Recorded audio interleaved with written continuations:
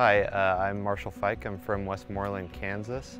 I'm a first-year missionary for the Culture Project.